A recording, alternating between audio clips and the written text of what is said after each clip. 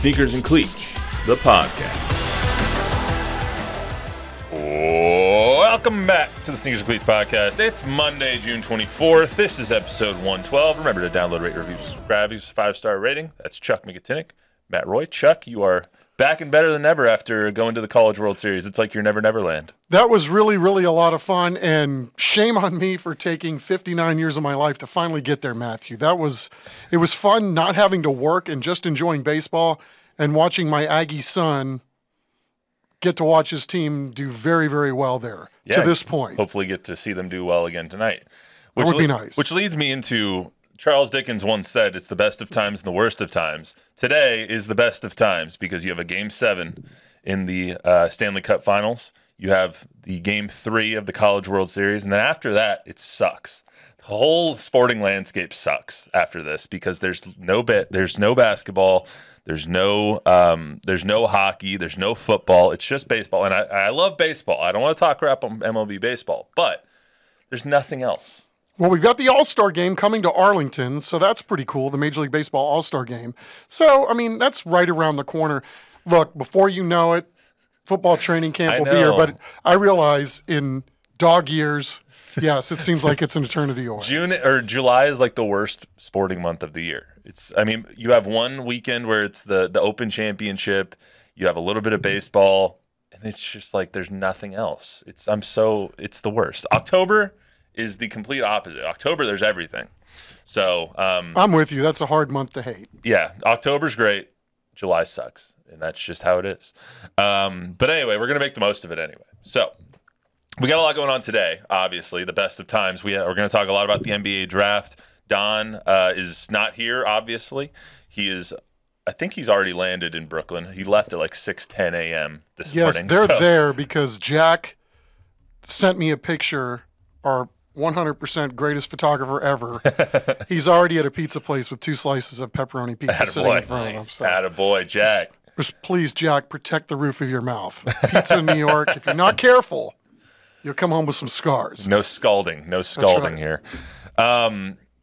So they're already there. He's not here, obviously. But last night, Don did get to sit down with a couple of guys from the Express News, Jeff McDonald and Mike Finger, who know pretty much all there is to know about what the Spurs may do and may not do coming up. So we'll get to hear a little bit of that. Also, there's already disruption in Big D, according to love it. According to you say there's nothing to do during the summer. A local reporter, Mike McCarthy, is already apparently sick and tired of Jerry Jones, and so we'll talk a little bit about that as well. But first, as we usually do, we will discuss number 12. The number game comes up first.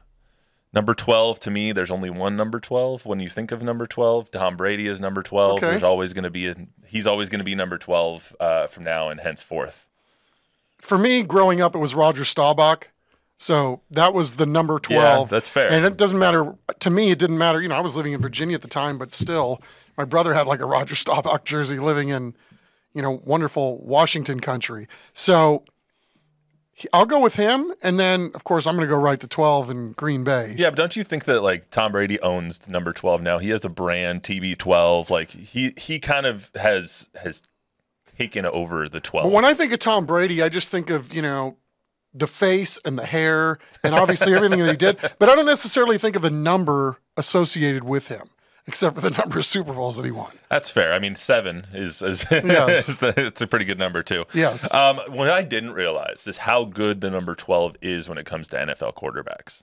I was looking it up earlier, and I knew Staubach, obviously. I knew Aaron Rodgers. I knew Tom Brady. And then it just, like, looking through the list of Terry Bradshaw and Jim Kelly and Joe Namath and Andrew Luck and Randall Cunningham. And it's just quite a list. It keeps going on and on and on. It's just like, okay, apparently if you're a good quarterback, you are the number 12. Roger that. Also, 12s are John Stockton, good basketball number 12. Dwight Howard was 12 when he first came into the league. That was who he was, or what he was when he was with the Magic, when he was actually good. And then when he was at the Lakers the first time, he was number 12 as well. So a couple of other 12s, just in case anyone thinks of it. Can you think of any 12s in baseball? I'm trying to think. I'm racking my brain right now. Wade Boggs was 12 with the Yankees. Okay. Not with the Red Sox. So I was going to put him on the list, but to me that didn't really count. 12. Vlade Divac was number 12. Vlade. Gotta love it. Also happening in 2012, Giants beat the Patriots for the second time, 21-17. The Patriots were 2-point favorites in that Super Bowl, unlike the 2007 Super Bowl when they were like 7.5, 10-point favorites, something like that. Peyton Manning also signed with the Broncos that year. So thanks, Peyton. Appreciate you. Baseball, the Giants swept the Tigers. That was the second of their 3 World Series, right? They won 10, 12, 14. So that was the second of their World Series, 3 in 5 years. I'll take your word for it. Yes. Pablo Sandoval, yes, that's true. The Kung Fu Panda, was the MVP of that series. And then the Heat won 4-1 over the Thunder. LeBron James, the Finals MVP. That was his first title with the Heat. They ended up winning the next year as well, but we'll get to that on Pablo Sandoval, what a great ball player. The Kung Fu Panda. The Kung Fu Panda. I mean, isn't that good? You've never seen anybody with feet that could move like him at his size. And I saw him out one time at a restaurant with his family. He was making sure that he kept that weight on. But what a great guy, and what a great personality. How great that guy was for baseball. Yeah, absolutely. I mean, he was fantastic. And he went to the Red Sox and then sucked, so it was good. Big guy's hand. He got paid, though, too. He did get paid. Let's get to also, by the way, since Game 7, the Kings beat the Devils that year in the Stanley Cup Finals. So I'll just get to that real quick. All right, Spurs draft rumors. So 2 days away now from the NBA draft. The latest rumors are everything under the sun. They're literally just throwing everything against the wall and seeing what sticks. So Don had 2 Spurs insiders on Sports Sunday last night, Jeff McDonald and Mike Finger of the San Antonio Express News, 2 very reputable and knowledgeable Spurs reporters. Both guys have been covering them for a long time. So I wanted to play some of that here. This first part you're going to hear is about the false narrative surrounding Wemby possibly demanding that the Spurs win now. Let me ask you guys this to start. There's this new narrative, I think mostly put out there by ESPN, that Victor Wembanyama or his people have somehow told the Spurs that they need to accelerate the timeline, that because he had such a great rookie year, the time is now, he wants to win now. Do you guys buy that, or do you think that Wemby's been on board with their plan and that they will continue to build this brick by brick? I don't believe that narrative comes from anywhere within Wemby's camp or anywhere within the walls of the Spurs camp. I think Victor Wembanyama's probably been the most patient man in San Antonio when it comes to the rebuild that's in progress. Obviously, they have to make strides next season, but what does that look like? Does that look like a 50-win team? Probably not, and I think Wemby's on board with that. Like he said, the very last time we talked to him at the end of the season, he realizes this has got to be built brick by brick. So you don't think they swing for the fences with a big-time free agent? Well, when we're talking about these narratives, I think the frustrating part for the viewers out there, the readers, the listeners, is there's pieces of truth to all of it. I think that if you asked Victor Wembanyama, the people around Victor Wembanyama, would you like to win sooner or later, he'd say yes, of course. He's never lost like he did last year. I think that if the Spurs came to him and said, we're going to make an aggressive move this offseason, we're going to trade for a star, we're going to swing for the fences, whatever that may be, I think he'd be on board. But I don't think we're at a point yet where Victor and his people are going to the Spurs making demands yet. I think they might be encouraging aggression, but there are shades of gray to that. But the Spurs would be foolish, right, if they didn't go to him and say, here's our plan. Right. We're going to draft number 4 and number 8, or we're going to maybe trade number 4 for a Tyus Jones, not the huge free agent. We're going to continue to build this brick by brick. Are you cool with that? I've said this many times, but the moment that last lottery ball fell into place last year in Chicago, that second, the most important person in the Spurs organization became Victor Wembanyama. Like, he has to have veto power on everything. And again, there's shades of gray to this. He's not demanding that veto power. You'd just be crazy if you're Greg Popovich, if you're general manager Brian Wright, if you're CEO R.C. Buford. You'd be crazy to make a huge move and not tell the most important player in the franchise about it first. Do you think that's accurate? Fair. Do you think that's true and fair? Like, yeah. You would be. Do you think that? I don't know. I don't know if you're crazy if you don't ask Victor first, but you certainly want to make him happy and make sure that he is willing to go along with the moves that you're making, right? Yeah, I mean, you said this aptly, I thought, which is, everybody's gamed this out 8 million ways to Sunday. And, we've been here long enough in the Popovich era to know that you probably don't know at the end of the day how this is going to shape out. If for no other reason, there are other teams involved, right? This was just the Spurs living in this world. So, yeah, I mean, I think, if this is going to be a slow build, and if it was me, this is how I would do it, given this day and age of, how superstars move about the league and do all these other kinds of things in terms of, player mobility. I would just, if this was me, I would go take my 4, take my 8. I've said it before. The best part about rookies is rookie contracts, unless there's a way to move Keldon Johnson in all of this, because Keldon Johnson's making a lot of good money. I think Keldon Johnson's a great player, but the Spurs have essentially told Keldon Johnson that they like him better coming off the bench. Keldon probably views himself as a starter in the NBA. So given the fact that Keldon's making a lot of money, if they can move Keldon with one of these picks for maybe another player, that's the only way I see, maybe some trade stuff happening with the Spurs. I'm sure they could package up and, maybe package those 2 picks to do whatever. But, again, I think if there's got to be at least 8 good ball players in this draft, right? I mean, wouldn't you think? 100%. So everybody, we just don't know who the 8 are. Right. Okay, so that's fair too. So be that as it may, I'm willing to concede that the Spurs probably know who 15 players are that would fit what they want to do. I would be very judicious with how they parcel this out. But, I'm just as curious as anybody. And I think that's the great thing about, we do this for every sport, right? Going into a draft is you can spitball and you can game plan and you can game out how some of these things are going to go. And at the end of the day, we'll see what happens. But at least it gets everybody talking and everybody's interested. Yeah. When it comes to Victor, I mean, nobody has been more invested into San Antonio than he has. The way that he's integrated himself into the culture, the way he's integrated himself and endeared himself to fans and to everybody who does support the Spurs has been something that I think you can write how-to books about. He's done it the right way. I think where the impetus for all of that, like the narrative of Victor wants to win now, comes from, I think part of that has to do with Pop's age. Because you have this central figure in all of these moves and all of these and this whole dynasty in Greg Popovich. He's clearly not getting any younger. How much longer is he going to stick around?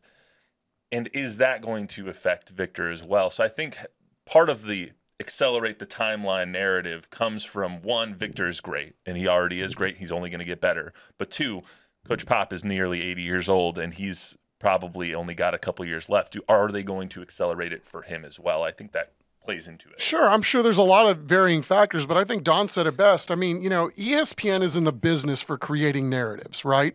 And what does this do? We're talking about a bunch of teams, especially at the bottom end, that there are probably a lot of people or there are a lot of fans in those fan bases that have lost interest. This creates interest for especially the lower level teams that you hope your squad's going to get, 1 or 2 players out of this that might end up making or being the difference to turn your team around. So, some of this is just to create stuff, create stories, to get people talking like we are. And, you can't blame them because, again, there are people that are interested in this kind of stuff. So if somebody throws out there that, of course, Victor wants to win now. Who doesn't? I'm sure he doesn't want to freaking lose, or win 20 ball games a year. Nobody does. So, it's probably fair that somebody said that. And at the end of the day, the Spurs probably have a long-term plan. I'm sure they do. I know they do. Yeah, how they're gonna parcel this out. And just to put a pin in that conversation, it's like, Victor wants to win. Of course he wants to win. Everyone wants to win.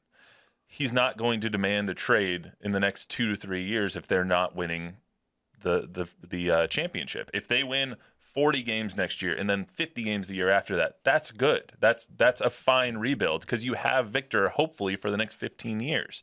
So the whole they need to win now thing, like, yes, I want to win now. I think all of them want to win now, but the whole thing is just so overblown with Brian Agreed. Windhorst and all of Sure. the ESPN guys that are like, yeah, they want to win now, and he's going to demand that they win now. It's like, no, he's here. He's here for the long haul. They have him for at least 5 years, if not 8, because they're the only ones that can offer him that long-term extension on the rookie deal anyway. And it's not like he's Anthony Bennett of 2013, where he's already out of the league in 1 year. He's probably a top 15 player in the league already.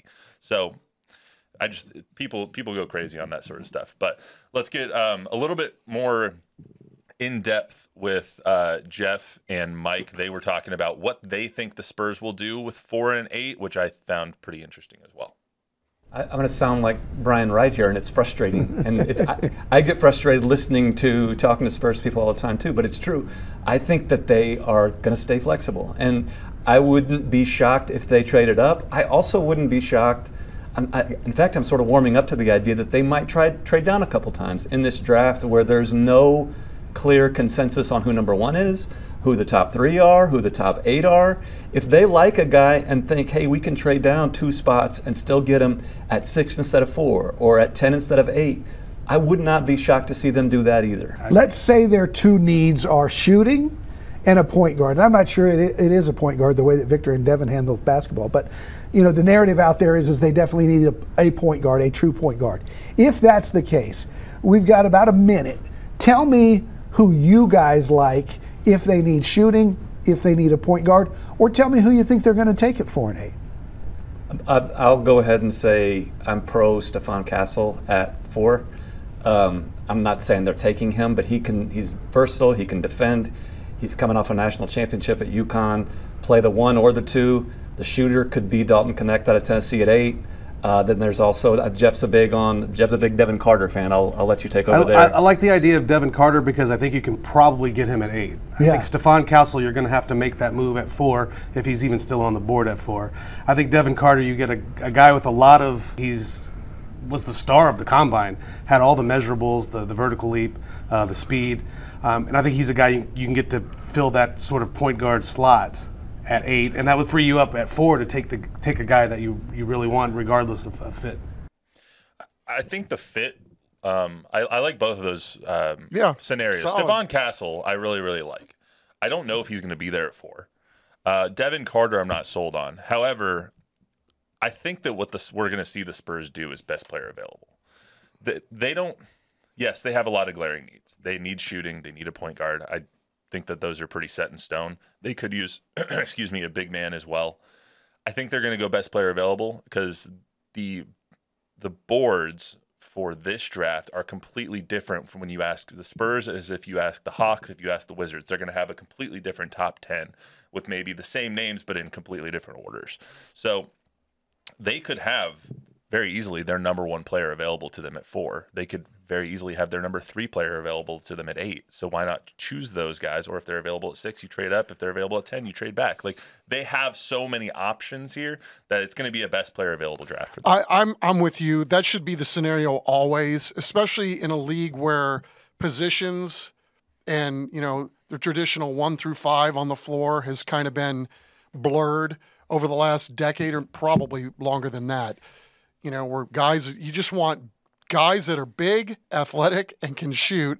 And obviously, if your best asset is Victor Wembanyama with his size and length and his ability to, you could play everything through him. So, I know it's an inside-out league, but even more so, the Spurs have to be better at that next year. So who are the guys that best fit working around, having a traditional 5 in Victor, but yet somebody that, you can play kind of like the old triangle offense that the Bulls did. Run everything through him, and then, you vary everything around what's going on around Victor. So, yeah, you need some shooters, but I think best available, that's always the best way to go. We haven't heard from our digital director, Bob Gambert, yet. Bob, what's going on?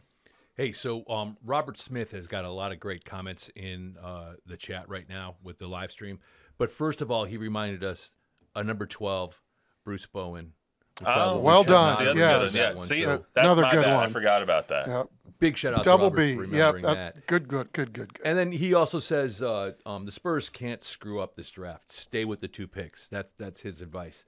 I don't think they can screw it up. Like, if you trade back and you get some, we won't know who these guys, how good these guys are in for a couple of years anyway. I don't think that they can really screw it up unless you pick an Anthony Bennett or something. Interesting question from Lem the King. He wants to hear more about the workouts. Have you guys heard anything at all about the workouts? Stephon Castle and Ricochet, I'm going to pronounce that wrong up until draft day. Ricochet both worked out last week for the Spurs. One of them got Saloon, who Don had been telling us was the Spurs were really high on. Tijane Saloon got hurt during his workout with the Spurs. Whoa. So that was a little. He ended up canceling out the rest of his workouts after that. But they're really high on Ricochet and Saloon, from what Don is saying. The workouts have all been going pretty well. Apparently, Alex Sarr is not working out very well for many teams. He's another guy. I think he's the Frenchman that's 7 foot and can play and do a lot of things. He's probably going to go 2 to the Wizards, but apparently his workouts are not going very well. Hey, speaking of Frenchmen, Jonathan De La Rosa says, sign a Euro guard or a EuroLeague point guard that can give Wemby the ball. Alessandro Pejola I don't know, is 24 and can shoot 3. Right, so that's the default around here all these years, Just right? keep going, When in French doubt, guards. just find a European player that you know they're going to like, because they always have, and it's worked out pretty well for them over time in that regard. So, again, they're going to do things, and they're going to keep things well on the down low. We don't even know if some of these workouts are just there as smoke screens to try to throw people off the scent. In terms of workouts, I mean, it's famous now that Tony Parker blew his workout so badly that they had to talk Pop into drafting him anyway, and next thing you know, you have a Hall of Famer. So it's kind of hard. You never know if, guy's nervous because he's working out in front of all these people or, whatever the case may be. Also, a lot of times when those workouts happen, a lot of the biggest takeaways from that are the private meetings, are like getting to actually know the kid and see how he eats, see how he interacts around the facility, getting to know them on a personal level and not really on the basketball court, because you can see the film, you know what they are on the basketball court. You don't really know how they are as a person and as a personality, how they're going to mesh with your organization. So that's a lot of stuff we don't hear, and that's a lot of the stuff that we don't particularly know about these players. Another comment from Robert Smith. He says Kel L. Ware. I don't know if I'm saying that right, Dan. Yeah. He says he's really intriguing. Do you guys? He's a solid player. I don't think he's going to go in the top 10 though. So I don't think he's going to be an option for the Spurs unless they trade out. So that'll be interesting. One of the things I'm really interested about this draft is I think there's a very real possibility that Donovan Clingan, the center for UConn, goes really high, and I think the Spurs might be intrigued by getting him at 4 and then drafting Devin Carter at 8, because putting Clingan, a hugely defensive guy who has the quickness and ability to get out to the 3, maybe become a stretch 5, has the lateral quickness to get out and maybe contest on a 3, but also get back to his post, has that recoverability. I think they'll be really intrigued by pairing him with Victor and having the best defensive front court that the NBA has ever seen. And then you still get Devin Carter or Rob Dillingham or Reed Shepard, whoever you want at number 8, whoever's available. I think that would be a really interesting. Twin Towers Part 3. Wouldn't that be awesome though? I'd be okay with that. It's like, why don't you just take Rudy Gobert with a decent mid-range and outside shot, put him on the Spurs and couple him up with Wemby? Like that's what you'd be doing. Rudy Gobert is the comp for Donovan Clingan. So I just hope Kevin McCullough gets drafted real high too. The young man from Wagner. I mean, played at Kansas the last couple years. I mean, here's a guy that plays the game the right way. He's long. He's athletic. He's a defensive-minded guy first. I think, can be a good scorer in this league if, given maybe a little bit of time. I know, he wasn't able to participate in the tournament last year because of a bone bruise that also kept him out of the combine, but I think somebody's going to get a steal with Kevin McCullough Jr. too. I'm going to be really interested to see where Zach Edey goes as well, but I don't know if they're going to go anywhere in the top 10. Anything else before we move on from the draft? One last comment from Rapid Rick. He said he'd take Dillingham at 4. Dillingham might fall out of the top 15. He might fall out of the lottery. He is not, according to ESPN and other CBS and all those guys, Rob Dillingham, the Kentucky guard, has not performed well in workouts, and they're not really convinced that he can develop an outside shot. He might be able to, because like we said, anything's possible in this draft. Especially when you're talking about the youth of these players. Yeah, anything's possible in this draft, especially. You don't know where everyone has them ranked. Rob Dillingham could go in the top 3. He could go outside the top 20. Like, you really don't know. However, according to if the people who know are in the know what they're talking about, he's probably going to fall out of the top 5 at least, maybe out of the top 10. Even though Jonathan Givony over at ESPN in their mock today have the Spurs taking him at 8. I am nowhere near convinced that they like him that much to take him at 8. Let's move on to some Cowboys stuff before we get out of here. So the Cowboys don't play a game for another 2.5 months, and already there's turmoil in Big D. Tyler Dunn of Go Long says that he spoke to Cowboys sources, and quietly, Mike McCarthy is seething. He says McCarthy believes that Jones has put him in a no-win situation, that Mac is fed up with Jerry and fed up with being undermined. What do you make of that situation? I mean, I think it's certainly possible, and I don't want to, poo-poo anything that is being reported because I don't know, if that's true or not. This reporter is pretty much the Lone Ranger on this. But let's just say we have no reason to think that this isn't true or that he didn't get it from somebody that knows something that we don't. But I do know this. The way I understand it is Mike McCarthy does have an agent now, and he didn't have one. So start with that, and I think Mike McCarthy is definitely, and it would behoove him to be thinking long-term here, even if the Cowboys, based on McCarthy's current contract situation, maybe not be thinking more than 1 year. But there's a lot of guys that are in the same canoe this year with the Cowboys, right? The entire quarterback room, Mike McCarthy, and I've said this before too. Mike Zimmer as well. Yes. I mean, what's wrong with honoring your contract? Why is it a given that Mike McCarthy is supposed to get years tagged on to his contract when they have a hard time winning playoff games? The only thing, when it comes to honoring your contract, there's a bunch of minutia there because it's only good to the owners to honor the contract when they want to honor the contract. If they don't want to honor it, they can fire you on the spot and they'll just pay you out, and that's fine. Right. But so that's why honoring the contract never sits well for me because players sign a 5-year deal and they're gone in 2 years and you never see it. But at least they're getting, when they sign that contract, that's what they sign up for. So it's not like this is, that there's not language in there that they know what they're getting into when they sign that contract. I think that's a good point, though, as far as McCarthy is kind of setting himself up for the future, because I think Mike McCarthy is very well set up, or has been set up, by Jerry and by the organization to be the fall guy if this all fails this year. If it fails because Dak doesn't have a good year, it comes back on McCarthy. If they succeed, it doesn't go to McCarthy. It goes to Dak. It goes to the front office if these front office moves end up playing out. If the front office moves don't end up playing out, then it falls right on Mike. And so I think that what you said about him having an agent makes sense because now you have people putting it out there like, oh, he didn't want this roster. Oh, he didn't approve of these moves. They didn't do enough to help him. And so next year, if he does end up getting fired, he can go to another job interview and be like, this is actually what I wanted to do. There's, this works, I think, for both guys, right? It's for all the criticism that the organization has taken for not giving Dak an extension beyond this year to this point. And then also the same thing with McCarthy. You've got, McCarthy has done very, very well coaching this football team, right? 13 wins every year for the last 3, right? 12. Is that what it is? 12? Okay. So would you want him coaching your team? If I was Jacksonville or somebody else with one of these young, unproven coaches, he's proven organizationally that he knows how to run a ship. Now, it hasn't paid dividends yet in the postseason, but the story is not written. There's one more year left on this. And, I can understand why McCarthy's mad in a lot of ways in terms of, playing out his contract and feeling like he's probably done enough or has earned the right to work in Dallas beyond this season.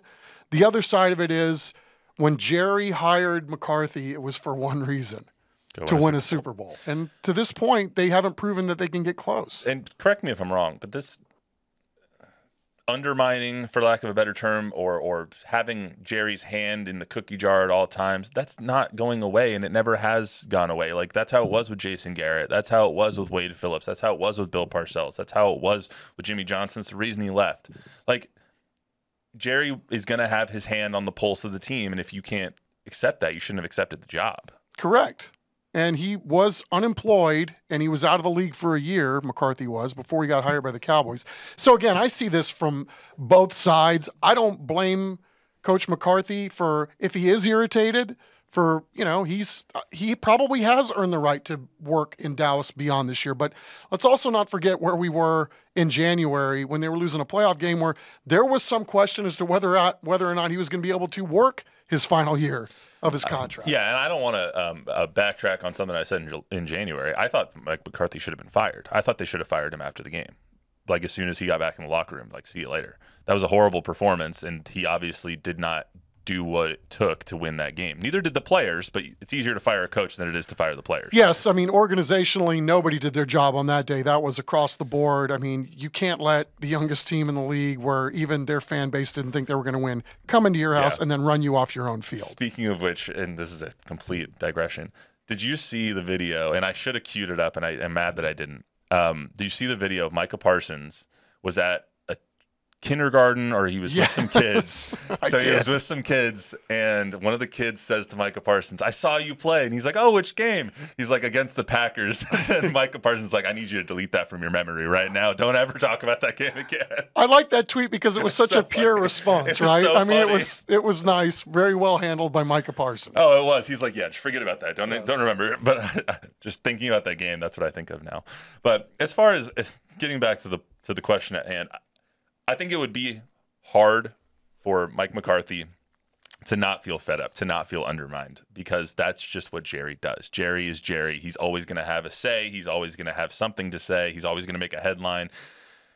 I think that he also has a point with this roster has not been improved the way that it should have been improved. If anything, you can make a very strong argument that this roster is worse than it was in last year. Is that the reasons for that are money, and of course, in that you can't pay everybody with the money that you have to pay for Dak, Micah, and CD, and I get that. But you can make a very strong argument that this roster is considerably worse in that he has been set up to fail and might be the scapegoat if this season goes horribly.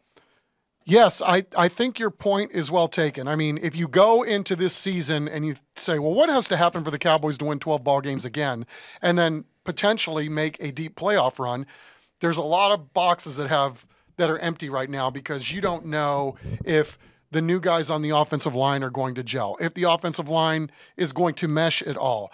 Are the guys that they're turning over on the defensive line, some of the younger guys that they've had in the system, now they're turning over or giving them the keys to the car, are they going to work out? How's the DB room going to work together? You've brought in some new pieces at linebacker. You've got youth at that position. How's that all going to work? What's going to happen on 88's contract? I mean, you can go right down the list. All these things that you go into the season, it's like there weren't this many question marks last year. So to your point, I'm 100% with you. But what's wrong with McCarthy now being just a little more incentivized? Because now he's playing for, or he's coaching for his next contract. Nothing's wrong with it, but if let's say they go out there and they win the Super Bowl this year, why would Mike McCarthy ever want to re-sign a contract here? Why would he ever want to go through this again? Like, it just doesn't make any sense. Even if they go through and they make it to the NFC Championship game for the first time in 28 years now, there was no reason there. You couldn't pay me enough money to coach that team with the way Jerry treats his head coach. But I mean, I don't know. You could probably pay me enough money. There's a lot of people that have to deal with far worse, I'm sure, than Mike McCarthy is in their job. Fair enough. I forgot to ask you at the beginning on the way out. So Rocco's, obviously, at the College World Series in Omaha, does the Jello shots and whatnot. Is it as crazy? Like, are people just shooting Jello shots all over the place in that place? Like, is it as crazy as they make it seem on social? It was really tame, although I have to, freely admit, for the first 3 days I was there, I couldn't get into the place. That's how many people were there. And then outside of it. But we went there after the Aggies' second ball game. And I think, like from a sociology standpoint, it's just kind of fun to sit back and observe. You have the youth in the club, and then you've got like the parents that were in there and, and older Aggies. And it was mostly Aggies in there after the Aggies won an epic ball game in game 2. It was super late at night. But, like there was a Tennessee fan passing him out and trying to get rid of his whole cachet of orange Jello shots. And so he gave me one, and I took a picture of it just because I thought it made a great hood ornament next to the Coca-Cola cup that I had with the College World Series logo on it. So I don't know. It's fascinating, and I just can't say enough about the environment. Every team's fan base was nice. The town was beautiful, clean, and it was just, if this is what heaven's supposed to look like, sign me up for Omaha this time of year every year. I got to make it out there at some point. But yeah, it's fun. That's all we got for you today on the Sneakers and Cleats podcast. Wait, hold on. Bob has something to say. One last comment from Bobby Ryan. Bobby Ryan. As far as number 12 is concerned, Kenny the Snake Stabler, one of my favorite. Okay, there's that's a another good one. Yep. See, like I said, the quarterbacks for number 12 are absolutely insane. Thank you to everyone who commented. We appreciate it. We will always read them on if you comment something that can contribute to the conversation, which everyone did, which is awesome. That's all we got for you today on the Sneakers and Cleats podcast. Remember to download, rate, review, subscribe, give us a 5-star rating, tell a friend, tell an enemy. We will be back here on Thursday recapping the first round to see how exactly wrong all of us were with the Spurs and speculating on what they're going to do at 4 and 8, or maybe they trade up to 1. Who the hell knows? We'll be back here on Thursday to talk about it all. Until then, everyone have a good week.